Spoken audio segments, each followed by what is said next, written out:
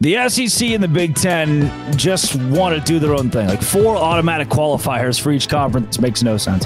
This is Locked On Big 12. You are Locked On Big 12, your daily podcast on the Big 12 Conference. Part of the Locked On Podcast Network, your team every day. Happy Friday, everybody. Welcome to Locked On Big 12. I'm Drake Toll from ESPN Central Texas. Thanks for making Locked On Big 12 your first listen every single day.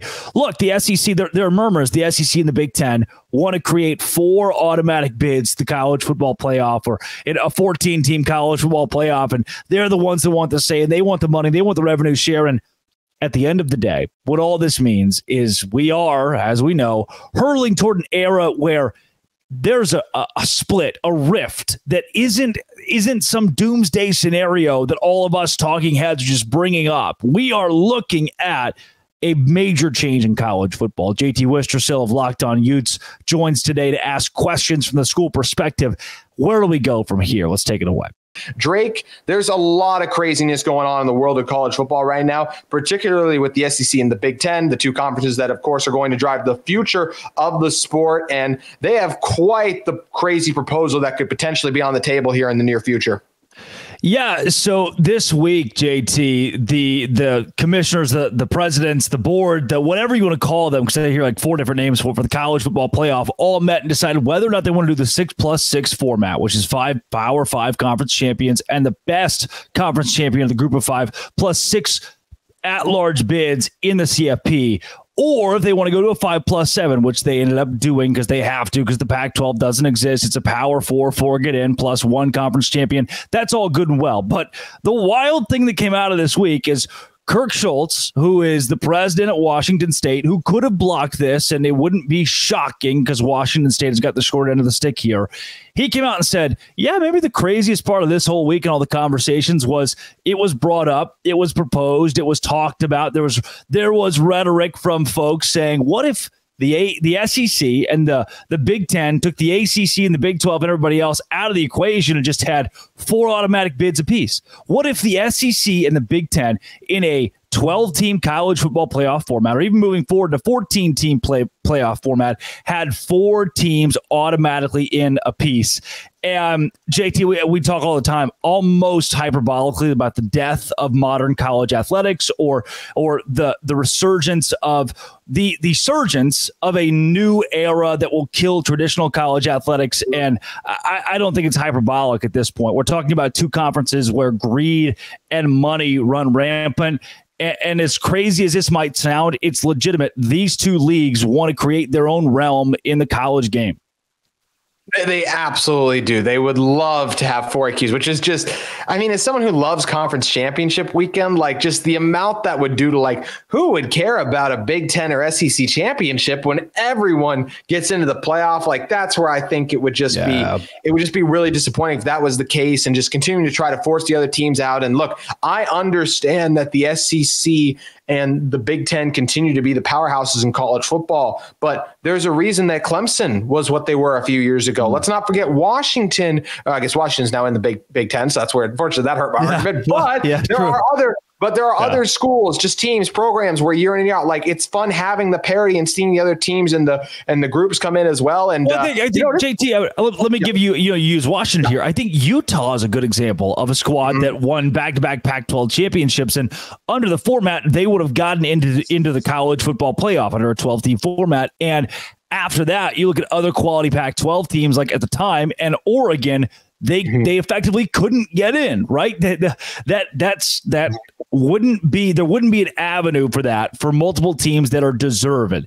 Now, does the addition of Oregon or Washington, USC and UCLA to the Big Ten, or Texas, Oklahoma to the SEC cut out the fat? I don't think so, because the schools like Utah still exist. What if Kansas State does win the Big 12 championship, but Utah still finishes at 11-2 or 12-1?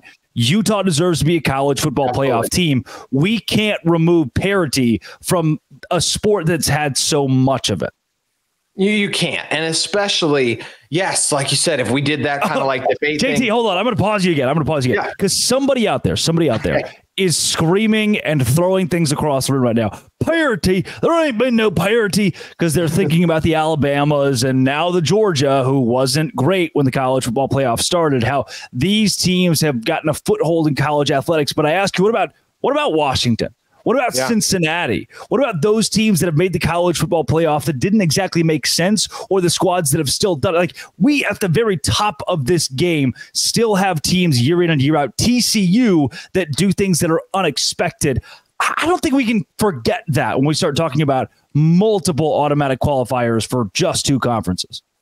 TCU beat Michigan just last year, and I know they got destroyed in the championship game, but that has to be brought up that they still beat them there. And I know I hear so many people, Drake, talk about like, I don't know if that Michigan would have beat Georgia and all these things. Well, I know this. Michigan beat Washington. Washington beat Texas. Texas beat Alabama earlier in the season. Alabama beat Georgia. Therefore, we've seen that these teams can beat one another if you go down the rabbit hole like that. Yes, matchups, different things, all that matter. But Georgia wasn't invincible, or else they would have been in the Final Four, because they would have taken care of business. And they didn't do that. And that's why you still have to have this parity. You have to give teams this opportunity to get in there and compete. Because same thing with the TCU and all of these other teams out there that deserve a shot. They deserve an opportunity when they still survived a Power 4 schedule. It's not easy to go in and win in tough road games, all these things of that nature. Like, if Utah is so unworthy and a lot of these other teams would be so unworthy, I want to see this SEC team or whoever it is that is so much better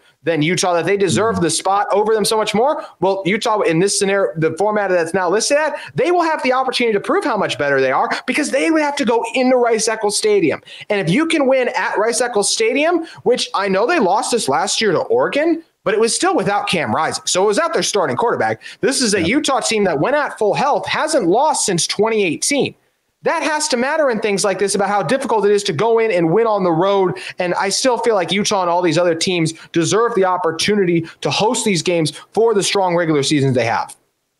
You've hit the nail on the head here. And that applies to, if you're looking from a conference standpoint, to a Kansas State, to an Iowa State, to a West Virginia, to anybody in this league. You deserve, based on the quality of work that you put in, the body of work that you put in a regular season, a shot at the playoff, even if you don't win a conference championship. For a Utah, if Utah doesn't win the Big 12 championship and they go 12-1, they should still be in the college football playoff. The Big 12 should still have a window to get three great teams in. Let's say, for example, this next season, Kansas State goes 12-1, wins the Big 12 championship. Utah goes 11-2 and gets right there. Kansas goes, we'll give Kansas an 11-1 record, and by proxy, one of those teams loses in the Big 12 championship. You know, we connect those dots every year as we get into the playoff conversations. Those three teams are still at the top of college football and probably deserve to compete with an Ole Miss, who's right there, or Missouri, who's right there. I can't wrap my brain around the fact that we're going to monopolize this to the point where only this team gets to go effectively every year. And an 11-1 Kansas or an 11-2 Utah just has to sit it out. We'll never know whether or not they could have won it all. The reality I don't want to live in, but unfortunately, it's something that could be happening. As we are going to talk about how even crazier the world of college football could continue to shake up in one moment. But first, I want to talk to you about one of the sponsors of our crossover episode today between Locked On Utes and Locked On Big 12. It's our friends at Ibotta. Grocery bills are so expensive these days, but now they don't have to be. You can start getting cash back on your grocery shopping with the free Ibotta app and get cash back every time you shop. Ibotta is a free app that gives you the most cash back every time you shop on hundreds of items, from groceries to beauty supplies to toys, so you can make sure you're beating inflation no matter what you're purchasing. The average Ibotta user earns $256 per year. That could cover the cost of an entire shopping trip, so you can buy that flight you've been eyeing, that game you're dying to go to, or the fancy dinner you've been craving. So you can join the over 50 million users and earn cash back every time you shop from over 2,700 brands and retailers, including Lowe's, Macy's, Sephora, Best Buy, and more. Right now, Ibotta is offering our listeners $5 just for trying Ibotta by using code LOCKEDONCollege. That's one word, no spaces, LOCKEDONCollege when you register. Just go to the App Store or Google Play Store and download the free Ibotta app to start earning cash back and use that code LOCKEDONCollege in all caps. That's Ibotta in the Google Play or Apple Store and use the code LOCKEDONCollege. Drake, we were talking about what a wild world college football is right now, and the Big Ten and SEC trying to make moves that could potentially allow them to take full control of the sport and the playoff landscape. Yeah. And, Utah and a lot of these other schools, they might have to resort to drastic actions, Drake, in order to avoid it. Why sit around and wait for the SEC and the Big Ten and honestly the NCAA president, Charlie Baker, to create this ultimate league of the super teams in college football? Charlie Baker's whole deal the last 6 months has been, what if we take the schools that can afford to pay their student athletes $30,000 a piece for at least half of those athletes and give them their own league where they create their own rules? It's a very vague attempt for the NCAA to still try to have some power here. And it doesn't sound like the Big Ten, the SEC, or even a Florida State, some of these major brands are very happy with the NCAA. Shocking, I know. In that, we've heard all these talks about how those conferences, those teams might break away and try to do their own thing, leave the NCAA. What if the ACC, the Big 12, the teams that are considered the leftovers are at the forefront of this, or at least progressive in the future of college athletics? Here's what I mean. Right now, I'm talking about UNC and Virginia being two teams that are pretty good players in expansion because their TV markets make sense for the SEC.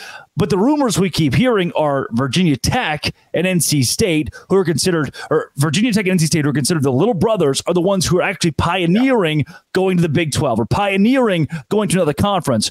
What if those are the schools that make the decision and say, hey, I want to go XYZ? And then the actual government of Virginia says, well, we got to keep you with UVA. Why don't you guys go together, right? That's going to complicate things. It is Virginia Tech laying it all on the table and saying, look, we will not be truffled with, to quote Michael Scott. And if you're the Big 12, if you're the ACC, there comes a point where you say, look, we're not going to live on the whim of the Big 10 and the SEC who don't want us to be here. At what point do we actually separate and this becomes a league of its own where you guys get to play Michigan, Ohio State every other weekend and get your viewership, and the Big 12, the ACC, can actually have the product that people will watch because the parity still exists? We are undervaluing parity in college athletics right now, and I think that's going to be the death of what we know as the fun, the pomp, the circumstance that is college football. You're right. I mean, it's nice to know, like, each season, before this season, we were talking about Utah having a shot to make the college football playoff. I know I was. And yes, when we found out about Cam Rising and even with how good the Pac-12 this year, I didn't feel like Utah was going to make it, but I felt like there was at least a chance. Like, that's what makes it fun, is like your school has a chance to win it all. The surprise, the shock, like, I knew Michigan. A lot of people thought Michigan would be good this year, but even they're another example. And yes, I know they're in the Big Ten machine now, and have been, but like they weren't expected to win it all. Like the parity is what we talked about. Like just the story of what they represent. Of they're not Georgia, they're not Alabama, and boom, now they won a national. Like there's other teams at TCU making it there is such a win, as we talked about. Like that's what makes this fun as well. And if the top dogs want to shut it off and not allow for that, I think that's where it would be really disappointing. And that's where I would want these schools to separate and be able to keep alive this sport that we love to cover so much, because there's so much about it that is changing so rapidly, Drake. There's part of this to me too, where it's appalling how women's basketball has been treated by the national media, in the college game especially. They don't get the attention until the last couple of years that they've truly deserved. Yeah. They are treated as second rate. And to be honest with you, JT, looking at the last even 2 seasons, there has been more and more focus on women's basketball, more ESPN picking up their March Madness games, and people care about Caitlin Clark. People care about this product that was for so long considered second rate. when these big TV companies decide what's first rate, what's second rate viewing, they don't always get it right. They're going to tell you that Michigan, Ohio State is this first rate viewing and that BYU and Utah will never be first rate to that extent. I think when we get to the point where Fox buys out the SEC, the Big Ten, and says, look, create your Super League. We'll have the rights to it. Here's $1 billion. That sounds crazy, but it's legitimately what's on the table in a lot of these conversations. Here is a blank check. Go do your own thing. In that world where ESPN picks up the ACC and the Big 12, I still think when top 10 Utah plays top 15 BYU, you're going to see eyeballs on this. We'll consider this a second-tier product, like we considered women's basketball in the college game a second-tier product. And then the day that a star shows up for Utah, the way that a Caitlin Clark has, you think, wait a second, this is a whole lot better than we actually considered it to be. And then the egg's on whose face? Again, I believe when we as the Big 12, the expansion Big 12, get ahead of the game here, it's only going to put us in a better spot. Don't just try to ride the coattails of the SEC and the Big 10, hoping there can be a Power 3 one day. Yeah, it doesn't feel like that's the world we're going to come into like that. I mean, when people say super conferences in general, they usually do only refer to the two, being the SEC and the Big 10 as well. And that's where you see the Big 12 already making moves, right? Some of the scheduling things where they've tried to avoid some of the SEC and the Big Ten's bigger matchups, rivalry weekend, things of that nature, where they're trying to like place a Utah BYU in early November, maybe to try and give that rivalry a little bit of a spotlight. But then even then, I think it's Alabama LSU that weekend. So it's hard to get out of the way of some of those things too. But you're right. It definitely does feel like that's what we're trending towards. And it is such a bummer that we see this in the national media at times too. Like I just remember people, even when Utah back in 2019 was really good that year and they were vying for a college football playoff spot all year long, and everyone was like, well, how good is Utah really, and all this and that. And Utah was really good that year. Like, yeah, they lost to Justin Herbert's Oregon in the Big 12, the Pac-12 championship game at the time. And it's one of those things where that team was 11-1 going into that game for a reason. They were really good, and they just look. This isn't and that wasn't an Alabama or a Florida State instance. Excuse me, where like the star quarterback gets hurt. Now we got to reevaluate everything. Like everyone was still there and healthy. Like when you put together that resume and your complete team is still there, you deserve an opportunity to prove that. As for the third and final time, I will bring up what TCU did to Michigan back just last year's playoff. Yep. And then Michigan wins the national championship. Like TCU didn't beat a slouch here, and I understand that the loss to Georgia is something people will bring up constantly, but you look at the one team, the dominant team in college for those 2 years was Georgia, right? They were the anomaly. It was like, oh, well, it's Georgia. They're mowing through everybody, especially that season. And we have seen those juggernauts and superpowers in college football. Not to say that TCU could ever have held the Bulldogs jockstrap, but they beat Michigan. There is still an avenue for Utah to beat Ohio State in the college football playoff. And what we are hearing is people thinking that's impossible. People think it's impossible that a Kansas State could ever beat a Penn State in the college football playoff. And there is no way, again, there's no way to truly understand how undervalued parity is until we get 5 years down the line and everything's ruined. And we look back and say, I miss when Kansas State played Missouri in the non-conference. Those were fun games. I 1000% agree. It's something that definitely feels like, especially non-conference games, where we're getting away from non-conference games in terms of the big ramifications of them, the big ones. But one thing that is not going away is expansion, and want to talk about an aspect of Big 12 expansion with all of you in one moment. But first, want to talk to you about one of the sponsors of today's crossover in our great friends at FanDuel Sportsbook. Get buckets with your first bet on FanDuel, America's #1 sportsbook, because right now new customers get $150 in bonus bets with any winning $5 bet. That's $150 if your bet wins. You can bet on all your favorite NBA players and teams with quick bets, live same-game parlays, exclusive props, and more. Visit FanDuel.com/lockedon and shoot your shot. FanDuel, an official sportsbook partner of the NBA. And the NBA is back from the All-Star break. Steph Curry is going to be getting back at it. Can the Warriors make a playoff run to get out of the play-in realm? And are they going to be able to do that? What are we going to see from the likes of Eastern Conference contenders? So many fun trades, so much great action going on across the association. And you can bet on all of it now at FanDuel Sportsbook. Drake, expansion is something that is not going away, and I'm very curious to see as it pertains to the Big 12 right now. You could get some potential things that relate to expansion that could lead to a whole lot more changes. We're just not far away from the ACC suffering a similar fate to the Pac-12. And the reason that I wholeheartedly believe that is because of court documents that we've seen recently. And as I say court documents, that is the ACC's lawyers have presented this case against Florida State or trying to defend the grant of rights against what Florida State has claimed. And the one thing that I picked out of there is the admission a settlement is possible. There's a number that Florida State can pose here, or the ACC can agree on that creates a separation between those two. And in that, it sets a number for everybody else. If you say, hey, $150 million gets you out of the ACC, we'll settle with you. Once they do it with Florida State, they're going to have to do it with Clemson or Miami or UNC or Virginia, whoever. And so there's no way. Florida State, to me, could win this. They could win the case outright, almost walk out scot-free.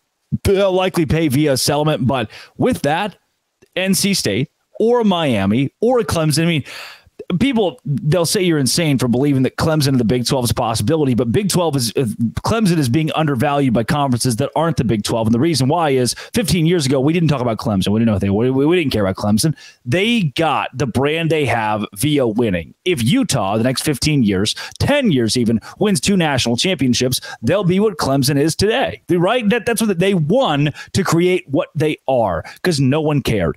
If the next 5 years of Clemson football are bad, no one's going to care again. They're just going to go away. They don't have the staying power like Florida State or Texas or Oklahoma. That being said, JT, if you're looking at a Clemson, that's the dream scenario, or even an NC State or Virginia Tech, a Pitt, a Louisville, those seem more reasonable. What do you do as a Utah fan, as a BYU fan, as a Colorado fan, as an Arizona? Like, what do you do as a team out west when we're talking such far eastward expansion in the Big 12? I think to me, with the brands that you've mentioned, I get excited about that because I know as it pertains to Utah and winning, a win over Clemson is massive. A win over Miami would be incredible. All of those things, because beating major brands is really good for your own brand, because if you're proving that year that right now you're a better team and a better program. If you look at recent winning, Utah is a top 15 program over like the last 5 years in college football. Yeah. I don't think many people would give them the credit that they deserve for that, because they haven't played some of the Clemsons in that. And yes, they've played some good Pac-12 teams. They've beaten them. They've won the conference in some decent years, I might even add as well, where there were some good teams and they've still beaten it. But because people didn't care as much about the Pac-12, those wins didn't matter as much. But what if you're beating up on Miami and everyone's like, getting outraged because Miami's losing to Utah? And it's right. That's right. Miami's losing to Utah because Utah's been a better program than Miami. And this is where we remind you, this is exactly what happened with Florida a couple of years ago when Utah took on Florida. Florida beat Utah. Utah lost in the final play of the game in Gainesville. And everyone was like, SEC this, SEC that. Well, it's really hard to do a cross-country road game. Just ask the Gators how it worked out when they went up to Salt Lake City this last fall. It did not go very well for them. And that's what these kind of environments would be able to showcase. It's like, our team's Clemson, like traveling out to Utah. That'd be a really hard game for them. Be a tough game for Utah to go and play at Death Valley too. All of these new brands, new rivalries, everything like that. Conference realignment is already underway. It's time to embrace it. And I think adding brands that big would only boost Utah and the Big 12 in that instance.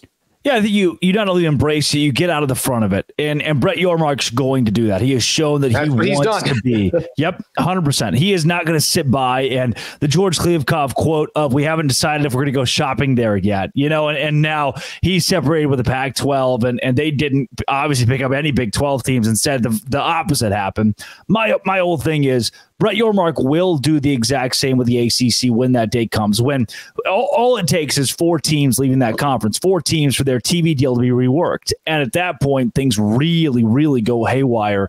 And I'm not so positive that a Clemson, a Miami, even an NC State, as we've heard, will have to have a landing spot set in stone for them to leave. You'll hear other analysts say, they have to know where they're going to go for them to do it. No, I think these teams are going to show, hey, we have the money to do it. We have the cojones to do it. We will leave the ACC and search elsewhere, even if it's not the SEC and the Big 10. And to me, that leads straight to the Big 12. This conference, It blows my mind, JT. It blows my mind. As somebody who's covered this league for 5 years, this conference went from, Texas and OU are leaving, it will die, to, what if Clemson is a brand that gets left behind by the SEC and Big Ten and falls to the Big 12, much to the benefit of this conference? It would be so, just speaking out loud, it would be insane if the SEC and the Big Ten had the chance to add Clemson and they passed on it. But the way people were talking about Dabo Swinney when the Alabama job popped up, I'm like, my gosh, I didn't know it was this possible to disrespect someone who's won 2 national championships. Why is Brian Kelly getting more love than Dabo Swinney? Like, when some of these things, I know it's about we live in a world of what have you done for me lately? Hence why you brought up George Kliavkoff at one point, thinking he was going to be able to go shopping. At some point, he can't even get into the dang store to go shopping at this point anymore. His access has been denied, revoked. He was shown the boot in the door. So it's amazing how quickly things can change in the college athletics world. Utah and the Big 12 would not be smart, as we said, not to welcome Clemson. I absolutely think they're going to. And one thing's for sure, Drake, the realignment madness, all of this in college football is not slowing down anytime soon. So make sure you guys stay with Locked On Big 12. Drake doing a great job breaking it down. As always fun doing these with you, Drake. Oh, dude, I love it. I think having the perspective of someone who follows a school, who covers a school, is good, because this directly is, as much as it sounds like, it's going to sound like a doomsday, doom and gloom. There's no way this ever happens. Well, we're seeing it unfold. And to others, it's, will this ever affect me? Like, maybe it happens. Will it affect me? I mean, look, if you love a school, which you're all here because you do, it is going to impact you in a way that's much larger than many of us actually think. And key example, Utah playing TCU in a conference game. Again, by the way, Utah playing Kansas State in a conference game. That is how it impacts you. And in 2 years, we'll be saying, oh, wow, Kansas and Clemson, that's a conference. Those conversations will be had again. That's not going to go away. And JT, so glad I could come on the show, give the holistic perspective and get the perspective of you who has the more detailed school-oriented view. Appreciate it, Drake. Always fun doing these, and it's always fun interacting with all of you, our listeners, each and every week. That is going to do it for our shows this week, but we can't wait to be back with you next week, talking all things Utah and Big 12. We look forward to seeing you then. Have a great weekend, everyone.